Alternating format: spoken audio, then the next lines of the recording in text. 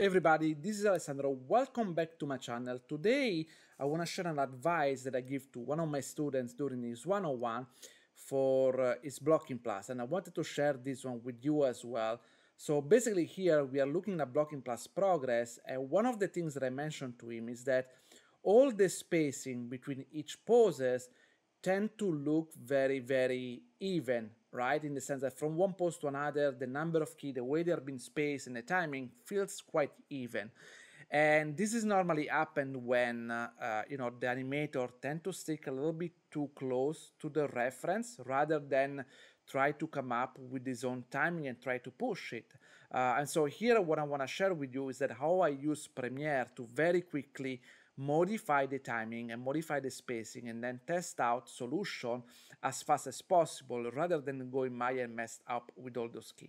So here, for example, is a section where the character takes the ball and turn, and I thought about it, what about if here I push up the speed about 150%, right? And as you can see right now, it's a lot more dynamic where after he catches the ball, it turns out very quickly, right?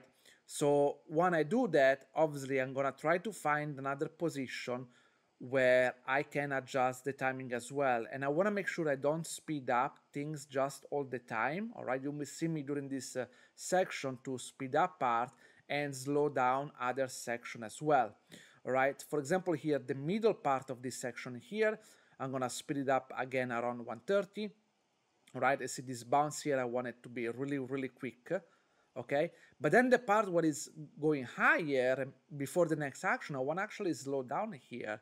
And normally I try to slow down around 70% or 60%. It's up to you, right? So right now what I'm doing, I'm creating more contrast and trying to find more easy in, easy out. Again, as you can see, sometimes the always middle part of a motion, right? When it does this bounce and twist where I want to speed it up. And then I have this other section where it's doing this big turnaround to camera that in my opinion was way too slow, right? So again here, I want to speed up very quickly, right? And then go into, started to blend into the run. I felt like it's speeding up, especially when things move to camera, you wanted to move things quickly or else it start to feel very slow, right? And same stuff here, I did basically the same when I did a run in order to have a sense of acceleration, right? I wanted the run rather than just be even, I wanted to accelerate right before the jump, okay? And one more thing that I want to mention, guys, keep in mind that those are just tests, because as you can see, when Premiere speed up or slow down things on a clip that you select, it does everything linearly, right? But as I mentioned at the beginning of the tutorial, you wanted to work more on the easy in, easy out, right? So not just move things linearly or else just look like you speed up the entire animation when you press fast forward, which is a very terrible feeling actually. We don't want that. That's why you see me here doing smaller clip and speed up and slow down, speed up and slow down.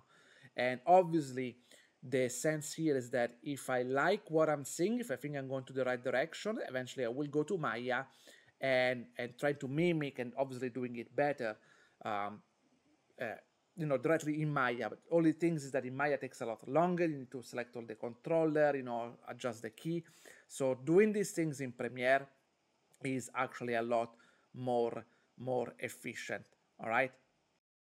So here, guys, is another example where I basically told the animator that when he's actually shooting with the ball, right, rather than shooting immediately at the beginning, as you can see, shooting as soon as it jumps, my thought here was, what about if you jump in the air by holding the anticipation, having the hang time more up in the air, and then do the throw during the launch, right? And maybe when you do this one, your character kind of react and get pushed back a little bit more, right? Of course, you can see in animation how much we want to push the direction, but I felt like rather than throwing the basketball as soon as go there, this would have been more fun, right?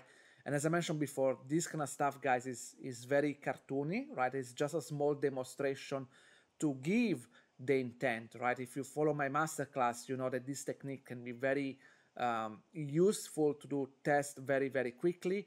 And I feel like this was a more interesting way to go.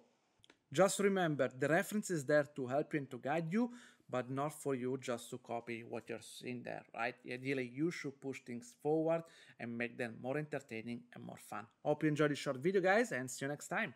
Ciao!